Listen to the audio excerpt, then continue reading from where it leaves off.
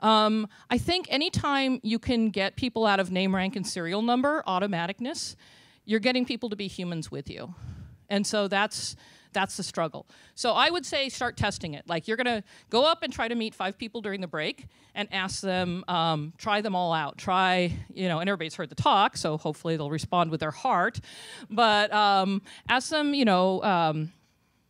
what brings you joy? How do you like to spend your time?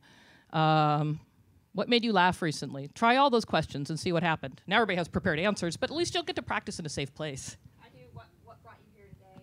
What brought you here today is not bad. It's just there are some facile answers to that.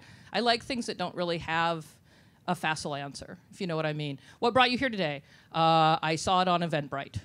But if I haven't seen you in so long, I've lost track of what you're up to, then I might just ask, what's the last awesome thing that you saw? That's such an easy question. Awesome's colloquial. Nobody's freaked out by it. I'm not asking you to open up your heart and bleed, but because, this can get a little touchy-feely. But I find that's a really easy one, What's the last awesome thing that happened? What's the last awesome thing that you saw? Has anything magical happened lately? Depending on if I'm talking to my game design nerd friends, because, they're willing to talk about magical events. Well, I have bad news for you. You're a woman, and everybody thinks everything you do is aggressive. Sorry, that was a very bitter comment.